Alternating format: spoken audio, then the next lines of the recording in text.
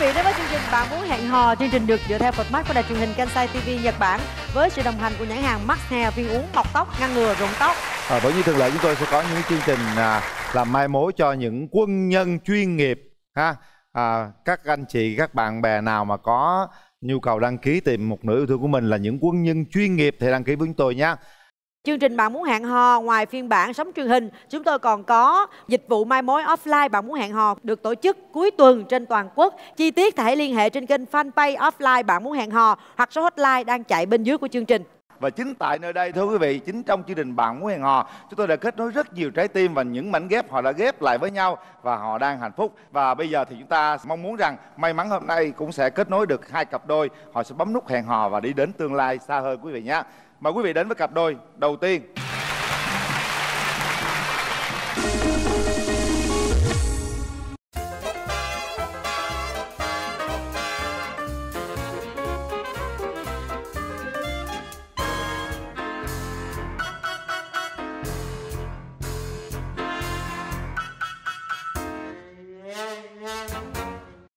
Mời bạn nam.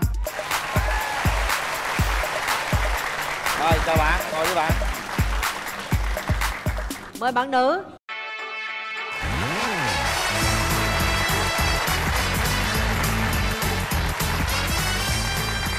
Chúng ta giới thiệu về mình lớn lên cho đối phương cùng nghe nha. Chào anh Quyền Linh, chào chị Cát Tường, chào các bạn theo dõi và chào bạn nữ. Mình tên là Trần Ngọc Đăng Khoa, 33 tuổi, mình quê ở thành phố Hồ Chí Minh luôn. Hiện giờ em đang sống và làm việc ở quận 10. Nhà em làm sản xuất cho sơn cho đồ gỗ. Rồi, mời em gái giới thiệu. Em chào chị Cát Tường, chào anh Quyền Linh và toàn thể quý khán giả. Em chào anh bên kia. Em tên là Nguyễn Phượng Hoàng, năm nay em 24 tuổi. Em sống và sinh ra tại thành phố Hồ Chí Minh. Em làm việc tại quận 1, là nhân viên văn phòng, kế toán. Điểm mạnh, điểm yếu của em là gì? Điểm mạnh của em là em hay vui vẻ, hòa đồng, em hay cười lắm. Em cũng chịu khó, kiên trì, em có thể chịu cực được. Điểm xấu của em là hay nóng tính lắm, dễ bộc ra trên mặt em lắm. Em hay bộc lộ cảm xúc của mình ra và mau quên.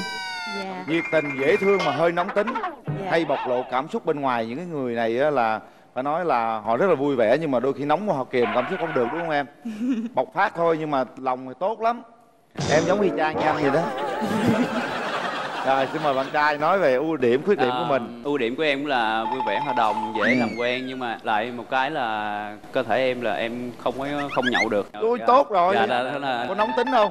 Em nghĩ thì em cũng không nóng tính nhưng mà cũng chịu khó lắng nghe và hiểu chuyện. Nhưng có tật xấu gì không? Em hay chiều người yêu quá. Tốt chứ. Đã có người yêu khoái có gì đâu người.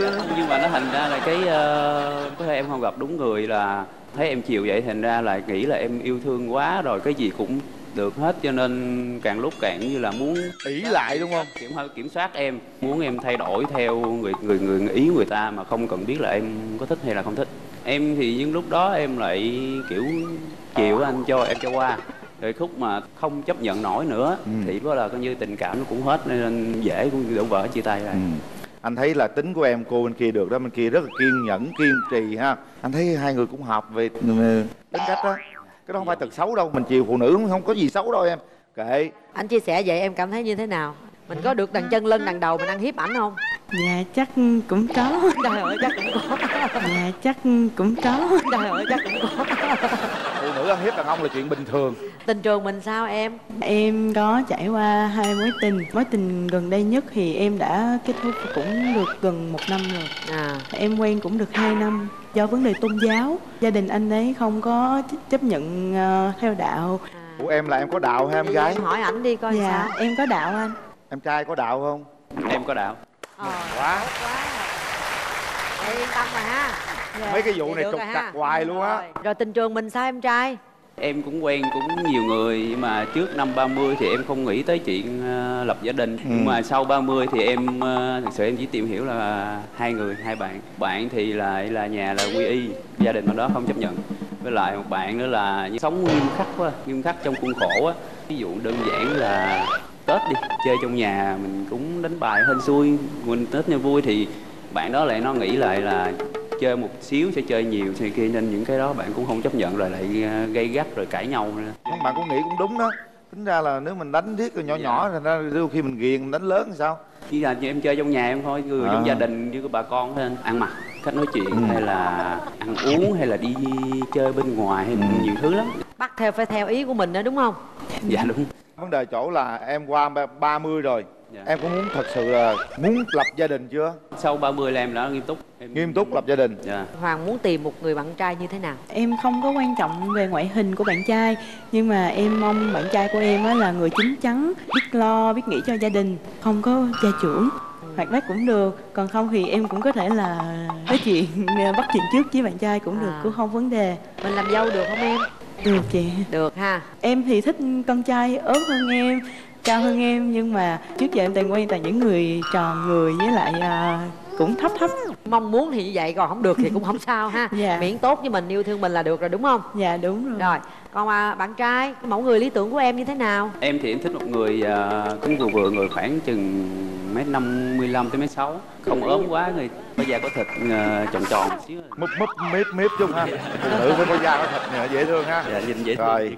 Biết hiểu chuyện, ví dụ như là thông cảm, gặp nhiều người lớn thì biết điều xíu là được rồi. Rồi, phụ nữ dễ thương lắm, không sao đâu. Để anh qua xem đàn gái thế nào nha. Trời ơi, có da có thịt lắm luôn á. Đúng như ý em nói luôn. Đàn gái dễ thương, nụ cười rất là có duyên ha. Nãy giờ em nghe chàng trai bên đây nói chuyện thì em thấy có một chút gì đó nó tâm đầu ý hợp không? Cũng có anh. Trời, giọng dễ thương lắm á. Nếu gì về làm dâu em làm dâu được không? Em làm dâu thì được, nhưng mà em không biết là ba mẹ anh có chịu nổi em không thôi. Tại vì em cũng dữ lắm. Em giữ chồng chứ dám giữ chứ mà bà già chồng hả? Trời đất ơi. Nấu nướng gì được không? Dạ có, em thích nấu ăn. Nhưng hình như người ta ít ăn hơn em. Dạ cái này em đã giảm cân rồi đó anh. Giảm rồi đó hả? Dạ. Cái này là múp thôi, không có mập. Nhưng mà em gái em không thích cái gì tật xấu gì của người đàn ông? Em chỉ không thích người đàn ông là lúc nào cũng càm ràm với lại la mắng. Quan trọng là lúc mà khi người ta nóng giận lên á thì người ta mới bộc lộ ra cảm xúc thật. Nóng giận bộc lộ chỉ có em bộc lộ thôi. Nãy em nói đúng không? Dạ. Giống tính tôi á, nóng lên cái bộc lộ thể hiện luôn rồi, xong cái hết liền. Sao anh này hiền lắm, anh thấy được á. Nay là giảm cân rồi hả cưng? Cười rất là tươi ha. Nhịn ăn hay là tập thể dục hay là như thế nào? Cái này em ăn kiêng với lại em tập gym, cũng bắt đầu giảm cân là 7 tháng nay rồi. Cố gắng thêm xíu nữa. Không phải giảm thêm 5 kg nữa em. 5 kg nữa là được. Chào em. Dạ thưa chị. Thích người múp miếp hả? Dạ. Thích của nào trời trao của nấy ha. Dạ hy vọng vậy. Hy vọng vậy ha. Rồi bây giờ thiếu được thì khi nào mình tiến tới hôn nhân được? Em nghĩ cỡ 1 năm. Vợ nhỏ tuổi hơn mình nhiều á, em có ngại gì không? Em không thấy không có vấn đề gì, chồng là hiểu nhau thôi. Hồi xưa em chưa muốn lấy vợ cho nên là em chưa có quyết liệt. Lần này là phải quyết liệt nha. Dạ. Chứ đừng làm mất duyên con gái người ta ha. Dạ. Em trai đi với ai vậy? Em đi với má với lại thím với dì. Chào cô. Chào MC Quyền Linh, chào diễn viên Cát Tường, MC Cát Tường. Em là dì của Đăng Khoa. Đây là mẹ, mà mẹ run quá không nói được. Thấy cô bé này cũng nói chuyện có duyên, khuôn mặt cũng dễ thương nhưng mà có là hơi mũm mĩm. Không sao, em nó tập gym này được. Mẹ là thấy đồng ý, hai gia đình có đạo là mẹ cũng mừng lắm rồi. Dạ con cảm ơn. Cảm ơn cô. Hôm nay em đi với ai? Dạ hôm nay em đi với bố mẹ, với cô với lại chị. Chào anh Quyền Linh, chào chị Cát Tường. Dạ. Thì đây là cha và kế bên tôi là mẹ của cháu Phượng Hoàng. Thì cũng nói thêm là cái cháu của Phượng Hoàng này đó thì đúng là tính nóng, cũng giống mẹ. Nhưng mà cái là cháu có bản lĩnh, tôi phải công nhận. Chẳng hạn như cháu mũm mĩm nhưng mà cháu giảm cân thì dứt khoát là giảm cân. 7 tháng nay cháu giảm được 20 mấy ký à. Còn về công việc làm á, thì nói chung là cháu trải nghiệm rất là nhiều công việc, thấy được chỗ đó thì thấy rất là bản lĩnh. Cháu cũng có cái khuyết điểm là nấu ăn thì cũng không được nhiều bằng anh Quyền Linh đâu. Còn những tính cách về nữ á, thì để nhường cho mẹ cháu nói hay. Xin nói thêm, gia đình cũng tự hào vì cháu, hồi trước cháu mập lắm, giống như cháu cương quyết làm gì thì cháu làm được, không có tự tin, mặc cảm, nên gia đình rất là mừng. Sẵn nhân đây gặp hai gia đình thì anh bên đây cũng dễ thương. Xin hết. Mẹ lo. Rồi, cảm ơn cô chú. Qua cách nói chuyện của mẹ thì biết rằng cô gái bên kia rất là bản lĩnh, giảm 20 mấy ký là bản lĩnh lắm đó. Anh mà giảm có 5-6 kg mà anh coi như anh cả năm nay anh bị stress luôn đó, chứ không phải giỡn đâu nha. Ngày xưa em 105 lận. Bắt đầu em giảm cân là từ tháng 3, cuối tháng 3 đến bây giờ là em giảm, bây giờ em còn lại là 76 kg. Rồi, chúc em cho anh gặp riêng chút xíu để em cho anh bí quyết giảm 20 mấy ký nha. Yeah. Rồi, bây giờ mình mở rào cho hai bên gặp mặt đi. Mở rào. Đó. Em chào anh. Dạ, em gửi tặng anh. Dạ, rồi em cảm ơn. Cái này là cỏ may mắn, em cũng chúc anh luôn may mắn trong cuộc sống cái này. Hy vọng là em thích quà của anh. Dạ rồi, em cảm ơn anh nha. Em thì giờ là em ở quận mấy? Dạ, em ở quận Bình Thạnh. Nhà em là đạo là hai bên nội ngoại đều có đạo hết luôn hả? Dạ đúng rồi. Anh thì thực sự nói là anh chỉ có theo đạo bên ngoại, bên nội anh thì không có đạo. Anh thấy em như thế nào anh? Em dễ thương, em cười tươi. Em cảm ơn. Giọng em hiền, nghe hiền. Nếu mà ví dụ em với anh mà có hẹn hò thì em nên giảm cỡ khoảng bao nhiêu ký nữa thì sẽ được anh ha? Nói thiệt là anh cũng như em cỡ vậy cũng là vừa. Nếu có thể được thì một xí thôi, cũng không cần phải nhiều quá. Như là anh giúp là không phải là ép, em cứ tập rồi ăn uống bình thường là sao? Dạ, sao? Mục tiêu của em bây giờ là em còn phải giảm thêm 20 kg nữa. Nên 7 tháng nữa hả? Không, Nhiều lắm em ơi, 10 kg nữa là được rồi. Ta nói chuyện tình yêu đi, cứ nói giảm ký hoài. Như nãy em chia sẻ, anh có chấp nhận được cái tính nóng tính của em không anh hả? Quan trọng là ta nóng mà ta ghim luôn thì hơi khó, nhưng mà nóng mà ngay lúc đó rồi quên thì cũng lắm. Anh ngồi anh nghe em nói thôi, sao đâu. Khi nào mà em nguôi rồi đó mình nói chia sẻ lại sau. Không, em tính em nóng thì em cũng dễ lắm. Em nóng rồi im một hồi nhưng mà phải nói chuyện lại với em, chứ không là không cho em phải nói chuyện lại, giống như là mình bắt một cái câu chuyện khác là em sẽ tự động lại quên tính em cũng mau quên nữa. Vậy thì yên tâm, anh lái qua chuyện khác thôi, là coi như hết giận hết nóng thôi. Dạ. Hình dung cô gái này mà em tưởng tượng mà ốm xuống 10 kg nữa là chuẩn luôn nha, mặt rất đẹp luôn á.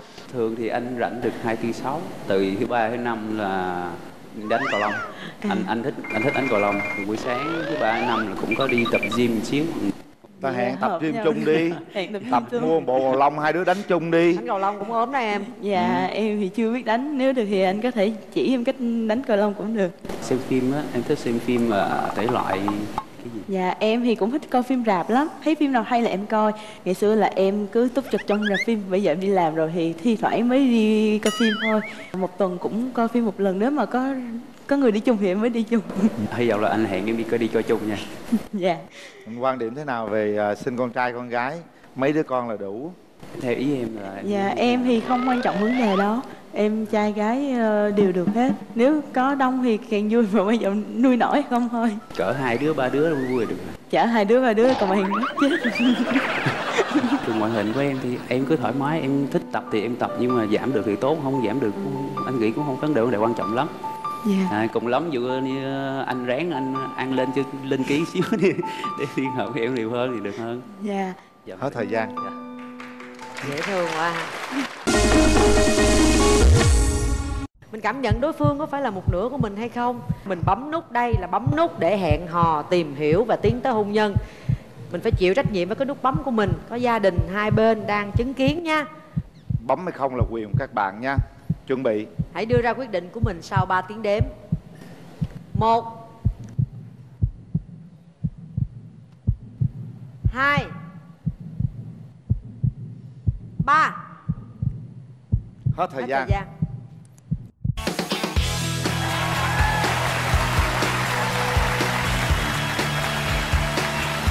Các bạn làm tôi hồi hộp quá. Nhìn hai đứa duyên lắm á, nắm tay chặt thế nào. Nè, bắt đầu từ giây phút này, bắt đầu từ ngày hôm nay, có mặt hai bên gia đình ba mẹ và hàng triệu khán giả làm chứng. Rồi xin phép bác làm nhiệm vụ đi. Vậy gia đình cho con phép hung bạn với Hoàng.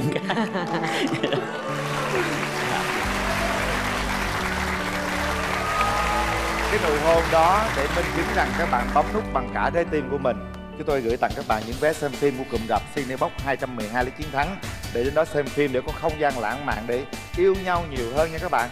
Quà tặng đặc biệt dành cho hai bạn là một suất chụp hình cưới trọn gói trị giá 15 triệu đồng tại Sài Gòn. Đà Nẵng, Vũng Tàu, Cần Thơ hoặc là Biên Hòa đến từ hệ thống của cửa hàng dịch vụ ngày cưới Island. Rồi, đây là quà tặng một cặp gối cao su thiên nhiên Đồng Phú thuộc Tập đoàn Công nghiệp Cao su Việt Nam và một phiếu giảm giá 25% nếu như các bạn đồng ý kết hôn với nhau. Phần quà dành cho hai bạn là một chiếc TV Aquino 40 inch có chức năng thu tín hiệu truyền hình số mặt đất trị giá 5.950.000 đồng nếu như hai bạn tiến tới hôn nhân. Rồi, chúc hai bạn sẽ sớm về chung một nhà, ăn chung nồi cơm, xài chung cái bóp. Xài chung cái bóp. Rồi, chúc mừng hai em nha. Rồi.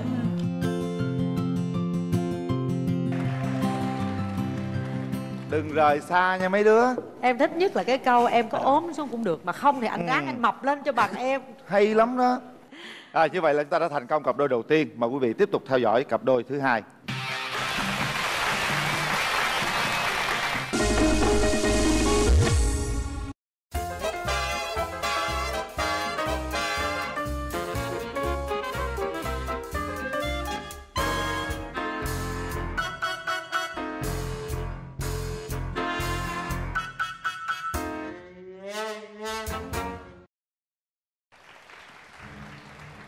Mời bạn nam.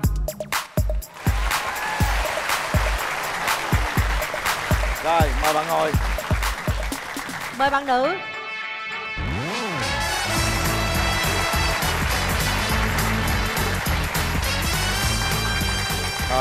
Rồi, mời em gái ngồi. Mời bạn giới thiệu về mình đi. Em xin gửi lời hỏi thăm anh Quyền Linh, chị Cát Tường xinh đẹp cùng quý vị khán giả ở trên khán đài.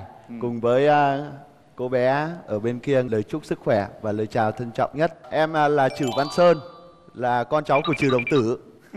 Năm nay em 35 tuổi. Hiện tại em đang công tác ở trung tâm huấn luyện và đào tạo bóng đá trẻ của Sao Mai. Em cũng là giám đốc và quản lý các bạn nhỏ ở trung tâm. Chờ chút xíu tôi chụp tấm hình làm kỷ niệm thôi. Anh Linh là thần tượng của em mà. Hả? Anh là thần tượng của em mà. Thần tượng của em, cảm ơn em, nhưng mà mái tóc em cũng là thần tượng của anh. Dạ, đây là một cái style của em, là em cũng để khoảng 4 năm rồi. Đẹp quá, ấn tượng quá. Em cảm ơn anh. Em ơi, nhưng mà hiện giờ là em nói em đang sống ở đâu bên đây bạn? Dạ, hiện tại thì em đang sống ở thành phố Hồ Chí Minh, ở Thủ Đức. Rồi bây giờ mình nghe bạn gái giới thiệu nha. Rồi mời em gái. Em chào chị Cát Tường, chào anh Quyền Linh chào và em. tất cả quý khán giả. Em tên là Ngôi Lê Trúc Uyên. Hiện tại em đang làm kế toán ở trường học tại thị xã Ninh Hòa, tỉnh Khánh Hòa. Wow, anh chào em, anh cũng ở thi đấu ở Khánh Hòa 5 năm. Ủa là em đã từ ngoài Khánh Hòa vô đây luôn á hả em? Dạ em vô hôm qua. Quay chương trình xong là ra lại. Dạ đúng rồi chị. Chà, cũng cực và vất vả quá ha. Nãy bạn trai giới thiệu gì bà con của Chử Đồng Tử hả? Em là con cháu của Chử Đồng Tử. Hôm nay em đi thì em nghĩ là sẽ gặp một nàng công chúa Tiên Dung. Ủa em tên họ gì em đọc lại? Em là Chử Văn Sơn. Chử Văn Sơn. Dạ. Rồi bạn gái cho tôi biết được những cái khuyết điểm và những ưu điểm của bạn đi. Theo mọi người nhận xét thì em là một cô gái tự lập, hòa đồng, hay cười và rất là hiểu chuyện. Mình có nhược điểm gì không? Dạ, nhược điểm thì em rất là thích ngủ. Em ngủ rất là nhiều, rất là hay quên. Và em lười xếp quần áo. Hay ngủ là sao rồi mình đi làm rồi? Ví dụ sáng 7 giờ em làm thì khoảng 7 giờ kém 10, kém 15 là em dậy rồi em đi làm. Thì sao kịp chuẩn bị sửa soạn? Dạ, nhà em là đối diện với cái trường của em đang làm. Em cứ yên tâm về xếp quần áo, ngăn nắp gọn gàng, anh sẽ lo việc đấy cho em. Có mới nói nha. Em làm được những cái điều đấy. Em là người rất là ngăn nắp và gọn gàng. Làm suốt đời luôn nha, đừng cái cằn nhằn cổ nha. Em là người có trách nhiệm, em nói được và em sẽ làm được. Anh nói cũng lâu lắm rồi, nhưng mà giờ anh thấy anh có hối hận về lời nói đó. Nói là nhớ bữa nay có nhiều người làm chứng lắm đó. Rồi hỏi tiếp em xíu là lúc đi làm về thôi thì cái đó là em chỉ thích ngủ nướng thôi chứ cũng đâu phải là ham ngủ. Dạ thì bình thường á em hay buồn ngủ cái giờ mà người ta ở quê ta hay gọi là giờ chó ngủ á chị. Là giờ gì? Giờ chó ngủ. Giờ chó ngủ. Dạ, chó ngủ giờ ngủ. nào? Dạ thường là khoảng 8 giờ rưỡi 9 giờ là ngủ, đến khoảng 10 giờ 11 giờ là tỉnh. Bây giờ đó giờ chó ngủ hả? Dạ. Bây giờ tôi mới biết giờ chó ngủ. Ủa nhưng mà có nhiều khi thì em cố gắng em làm nhiều việc thì em cố gắng em làm, còn mà ít thì em gần nhà em coi em có việc em về xíu xong rồi em ngủ rồi em dậy ra em làm. rồi đó, đang đi làm xong xin làm bộ xin về nhà, có chuyện về là leo giường ngủ một chút qua làm tiếp. Em nằm khoảng nửa tiếng là em tỉnh rồi em ra. Chừng nào con chó nó dậy là em dậy. Dạ đúng rồi. Tôi hỏi chơi mà trúng thiệt. Chị ơi cho em hỏi một câu, bạn gái bên kia là bạn có thích nuôi chó không? Em thì nuôi thôi chứ em không Nuôi có thích. chi? Em nuôi càng nhiều chó con ngủ càng nhiều, hay chó ngủ cổ ngủ. Đã tốt nhất đừng có nuôi chó, người ta cũng khỏi ngủ luôn. Ngủ giờ của chó mà, đúng không? Thì anh thấy em ngủ là anh biết là giờ đó là sao rồi. Hả? Thấy em ngủ là biết giờ đó là chó nó ngủ à? Dạ, đâu cần phải nuôi đâu mà biết. Đâu cần phải nuôi. Rồi bạn trai, bạn có ưu điểm gì? Ưu điểm của em thì em sống rất thẳng thắn, sòng phẳng, rõ ràng. Cũng không biết chia sẻ với mọi người như nào, nhưng mà hiện tại về tình yêu thì em cũng rất là quý trọng những người con gái chung thủy. Em rất là ghét những người mà nói dối hoặc là có những cái sự không thật thà trong cái cách trao đổi với nhau. Rồi. Em có tật xấu gì không? Cái tật xấu của em thì em nghĩ là nó cũng là một trong những cái ưu điểm của em, đó là sự thật thà và hay bị người khác lợi dụng quá. Quá thật, đôi khi cũng bị lợi dụng ha. Dạ. Thôi, bây giờ mình chia sẻ chút xíu về đường tình của mình đi bạn gái. Em trải qua mấy mối tình rồi em?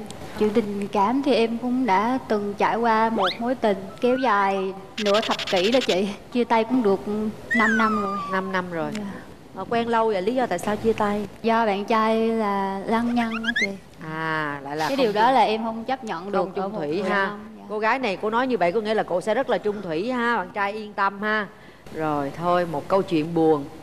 Bạn trai, tình trường mình sao? Tình trường của em thì em cũng chỉ có quen đúng một người. Người con gái đấy thì hiện tại là cũng đang ở bên nước ngoài. Đó là một trong những cái giai đoạn mà em cũng rất là khó khăn. Thì nó cũng có những cái sự cố của tuổi trẻ. Lúc đấy không tránh được cái sự nông nổi. Thì em chia tay cũng được 4 năm rồi. Và cũng không quen một ai cả. 4 năm qua là không có để ý tới ai luôn. Em có một cái tính cách của em là em rất là ra ngoài đường em cũng không để ý đến con gái. Mặc dù biết là người ta xinh, nhưng mà em cảm nhận là tại sao, em đặt một câu hỏi là tại sao mình như thế này mà người ta không nhìn, tại sao mình đi nhìn họ làm gì? Trời, sĩ diện quá hả? Coi như các bạn mình thế này tao không nhìn. Cũng em vậy mà anh còn nhìn mà đừng nói chi cô nào không nhìn, đúng không? Không vậy cũng tốt nha. Để chút tôi qua tôi nhìn coi sao. Thôi được rồi. Như vậy là chúng ta cũng đã có những cái mối tình mà đã qua rồi ha. Thành ra là mình bỏ qua đi, bây giờ mình tìm lại mối tình. Đây là có như mối tình đầu và cũng là mối tình cuối nha. Dạ. Rồi, bạn gái muốn tìm một chàng trai như thế nào? Em gái? Dạ em chào anh xinh quá, chào em. Dạ em muốn tìm mẫu bạn trai của em thì ngoại hình thì cao 1m7 trở lên. Có luôn. Anh 1m1 bẻ đôi không gãy được không em? Khuôn mặt thì mũi đừng có thấp quá. Mũi thấp rồi sao? Dạ em không có thích thôi. Không thích mũi thấp hả? Dạ. Mũi này hơi bị thấp. Dạ, mặt đừng có ốm quá. Đâu về em đi sửa được. Mặt này quá ốm. Gì nữa? Răng đừng có hô nữa anh. Răng đừng hô. Dạ. Hơi. Không hút thuốc. Có hút thuốc không? Dạ không ạ. Không có luôn. Người đừng có gầy quá, mặt thì gầy, người cũng đừng có gầy. Sao anh Linh? Thôi được rồi, anh nói vậy cho em trong lòng em gọi là băn khoăn chút thôi. Rồi chút em nhìn em tự đánh giá thôi ha. Trời ơi trời. Nói chung là nãy giờ anh chụp, em coi anh mới chụp mấy tấm hình nè. Thôi, chụp tấm nữa rồi gửi qua liền nha. Em có email không? Gửi qua liền. Đừng có làm rồi bên nhà gái không ha, yên tâm đi em. Rồi nói vậy để cho em lo lắng thôi, rồi vậy nó mới hồi hộp chứ. Nhưng thông báo cho em biết á, đây từng là cầu thủ bóng đá nha, đúng không em? Dạ. Cầu thủ bóng đá thì cũng chuẩn lắm nha.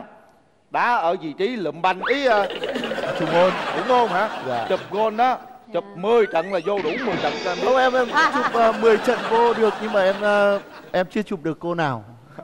Chụp 10 trận vô đủ 10 trận tức là vô sân đủ 10 trận á. Rồi yên tâm đi. Nhà trai thấy đàn gái là nhà trai chịu rồi đó, dễ thương Em cảm ơn người anh. mà đã từng là thủ môn á, đã từng nghe em chứ phải hiện tại. Mà đã từng bây giờ hết chơi rồi, cái sồ ra mập xấu lắm em ơi. Đã từng thôi. Em thích mập á chị à. Nhưng mà bây giờ á, mấy anh này nhiều khi á là Em chào chị. hồi xưa trời ơi xấu quá, trời ơi cái gì vậy, trời ơi. Chị ơi cho em hỏi một câu này nhá. Bí quyết gì chị đẹp vậy? Chị đẹp vậy? Chị đẹp vậy? Chị đẹp tại vì chị chỉ thích nhìn những trai đẹp thôi, cái mình hưởng hương hoa cái đẹp của người ta. May quá đẹp. em xấu. May quá em xấu. May quá em xấu hả? Sốc quá ha. Em hiểu nãy lý do anh Quyền Linh đến chụp hình vụ gì rồi.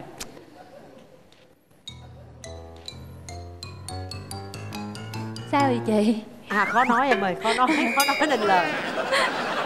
Cái anh này hồi đó anh làm cầu thủ ở Nha Trang phải không em? Em ngày xưa em thi đấu ở Nha Trang 5 năm. Fan nữ nhiều lắm phải không?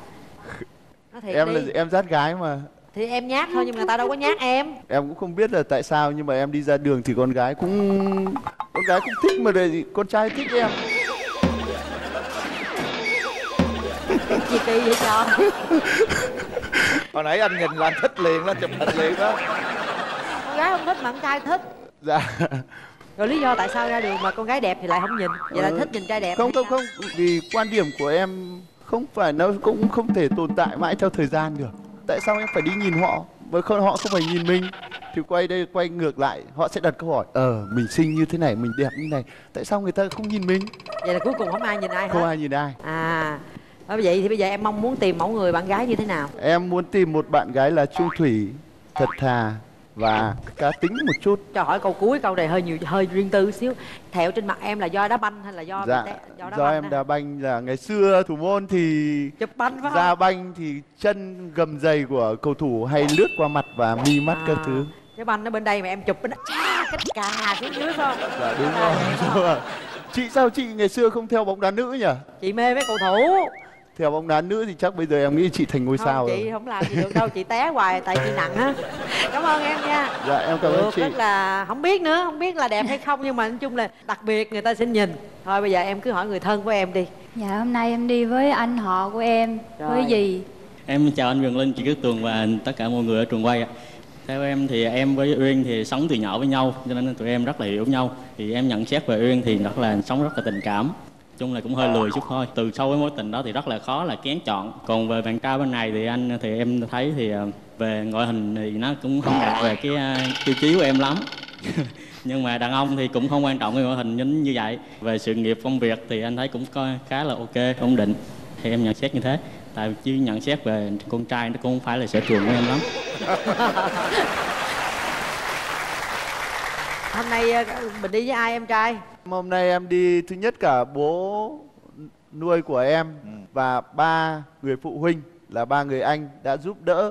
Và bố của em cũng là những người giúp đỡ cho em có được những ngày như hôm nay. Rồi cho gặp bố nuôi đi ha.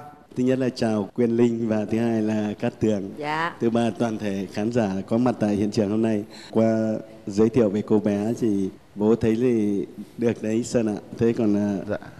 Tùy hiểu trong cái lúc mà các bạn hẹn hò và tìm hiểu thêm. Sơn thì người con trai thì quá thẳng thắn và hiền, nhút nhát. Còn cô bé thì có cái cá tính rất là tốt. Thì hai bên nó hỗ trợ thì bố thấy về sau tương lai của các con là được. Vì bố thấy là hai bên đều có nghề nghiệp đầy đủ. Bố thấy là được đấy con ạ. Dạ con cảm ơn bố. Cảm ơn. Rồi cảm ơn chú. Bây giờ là tụi anh sẽ mở rào cho hai bên gặp mặt ha. Nhưng mà theo anh trước khi mở rào mình làm láng hết cái này luôn được không? Truyền hai bên đây thôi.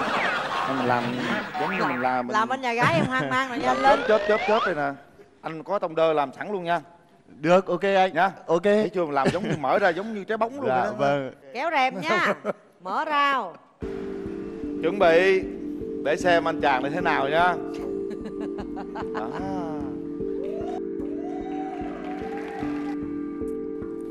Chào em, anh có một món quà tặng em là cây xương rồng. Và anh muốn nói với em rằng thời gian dù khắc khổ như thế nào, cây xương rồng này nó vẫn sống mãi, nó vẫn trường tồn như tình cảm của anh sẽ dành cho em. Dạ, cảm ơn. Món quà thứ hai đó là một chiếc đồng hồ. Và anh muốn nói với em rằng thời gian sẽ chứng minh cho anh biết tình yêu của anh dành cho em như thế nào.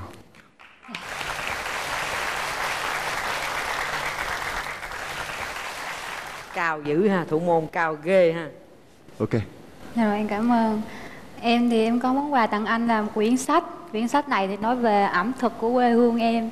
Thì em mong là nếu mà chúng ta có hẹn hò thì em sẽ đưa anh về quê và ăn hết tất cả những món trong quyển sách này. Ok, anh muốn ôm em được không?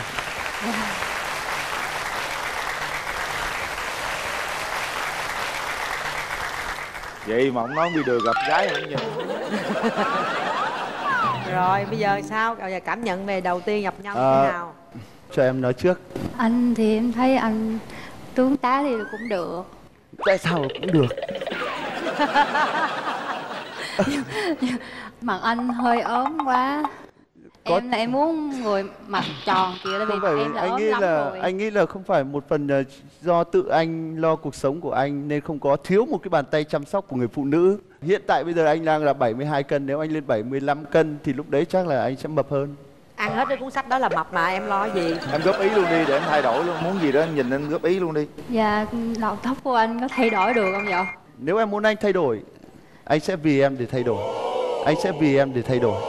Thôi kệ đi em, vậy cho vui em cạo luôn hay là nhìn. Em muốn cạo luôn hay là hết giống như trái bóng? Anh góp ý luôn đi. Dạ nếu mà cạo thì cạo luôn, còn không thì để tóc bình thường chứ đừng có. Anh có một quan điểm, không phải anh có một quan điểm ấy.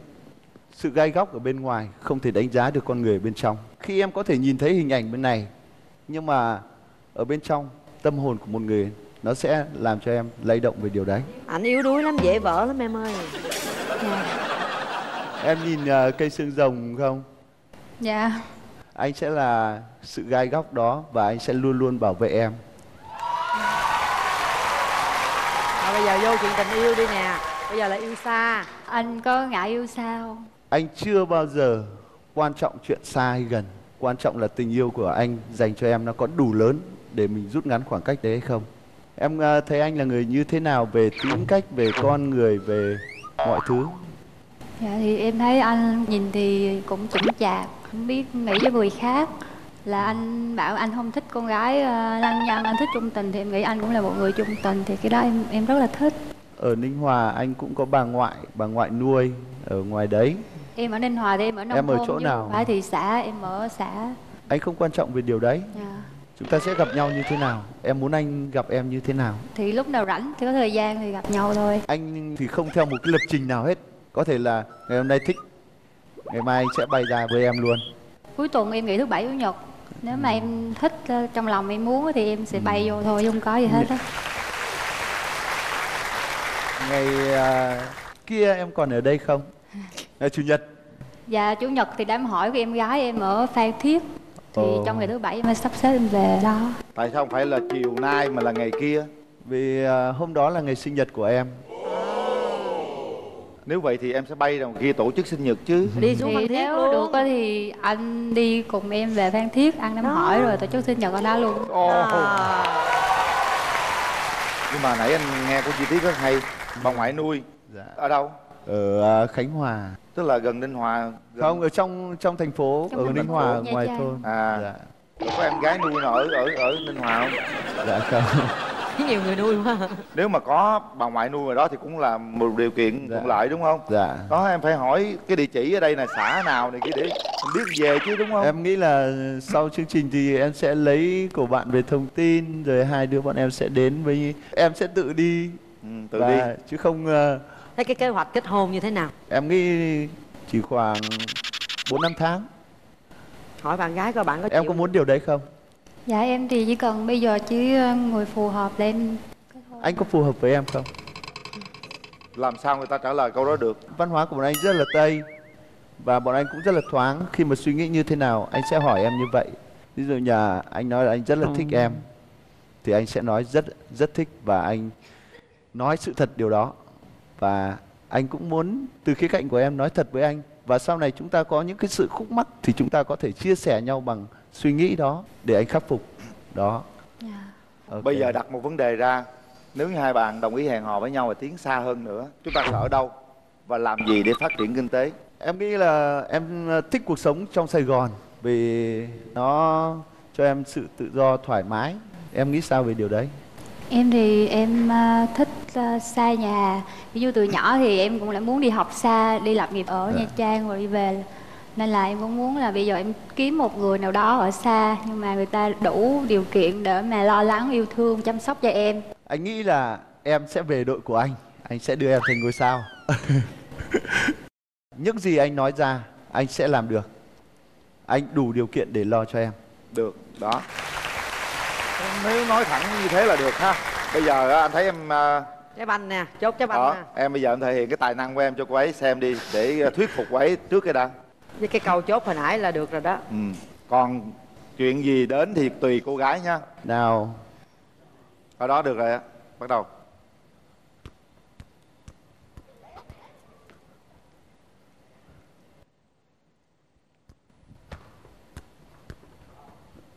Khó à. Thôi được rồi, nói chung điều kiện đây không có nhiều để cho em làm nha. Nãy giờ nói chuyện qua lại thì anh nghĩ rằng em gái cũng đủ bản lĩnh để quyết định chúng ta nên bấm nút hay không bấm nút. Điều đó tùy thuộc vào các bạn, tùy thuộc vào trái tim của các bạn, tùy thuộc vào sự suy nghĩ của các bạn nha. Đây là một nửa yêu thương của mình, có phải hay không? Đây là người mình phải tin tưởng hay không, để giao phó cả cuộc đời mình. Hãy suy nghĩ thật kỹ nha em gái. Cho em xin nói một câu. Nói đi em. Có hai người phụ nữ anh sẽ quỳ trước mặt, đó là mẹ anh và em. Và trong tương lai anh sẽ làm điều đấy với em. Chúng ta đến đây và đó là cái duyên, nên anh sẽ rất muốn đi cùng cả em những đoạn đường cuối cùng.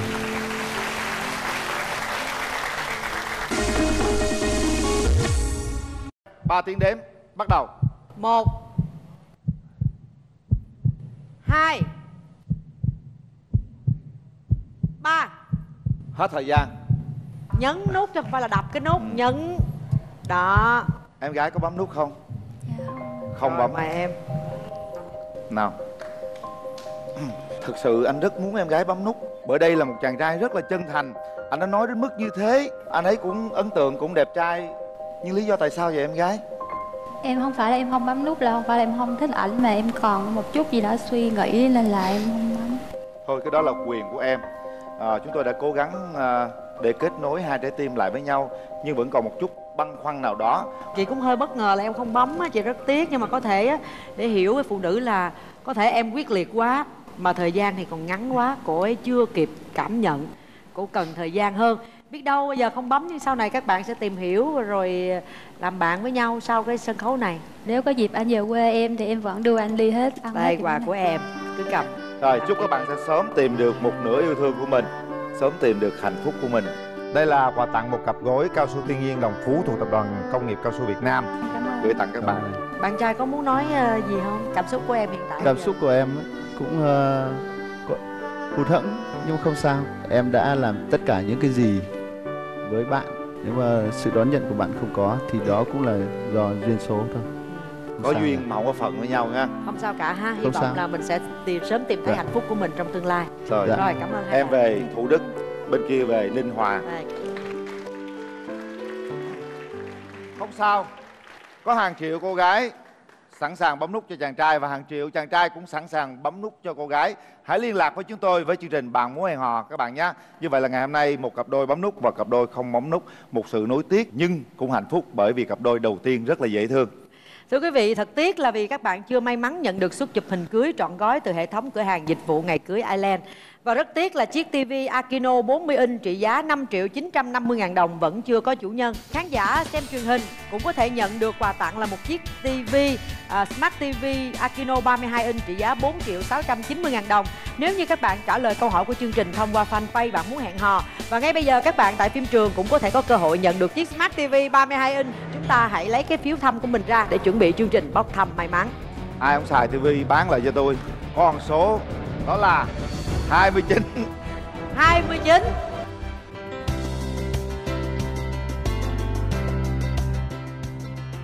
Rồi mời em gái qua đây. Đây là một chiếc Smart TV 32 inch trị giá 4.690.000 đồng đến từ Aquino, tinh hoa công nghệ thăng hoa cảm xúc, gửi tặng em. Khán giả may mắn nhất ngày hôm nay. Em gái cầm này xuống kiểm tra lại nha. Mời khán thính giả theo dõi chương trình Bạn Muốn Hẹn Hò phiên bản radio trên sóng VOH của Đài Tiếng Nói Nhân dân Thành phố Hồ Chí Minh vào lúc 9 giờ sáng thứ Hai và thứ Sáu hàng tuần trên tần số FM 99,9 MHz. Cảm ơn quý vị và các bạn quan theo dõi. Hẹn gặp lại vào lúc 15 giờ 20 Chủ nhật và 22 giờ 45 thứ Hai hàng tuần trên kênh HTV7 Đài Truyền hình Thành phố Hồ Chí Minh. Quý vị vị hãy theo dõi là chương trình trên kênh YouTube MCV Media hoặc là cổng thông tin Love TV, và đừng quên nhấn subscribe quý vị nhé. Một lần nữa cảm ơn nhãn hàng Max Hair viên uống mọc tóc ngăn ngừa rụng tóc đã tài trợ cho chương trình. Xin chào và hẹn gặp lại.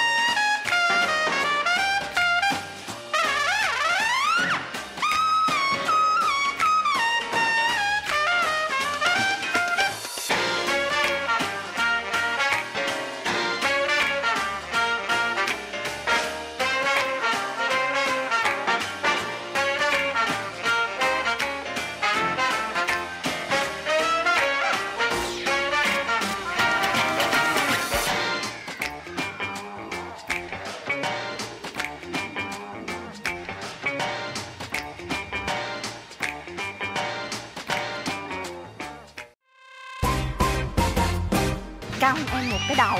Nói với anh Linh vẫn đẹp trai, vẫn duyên.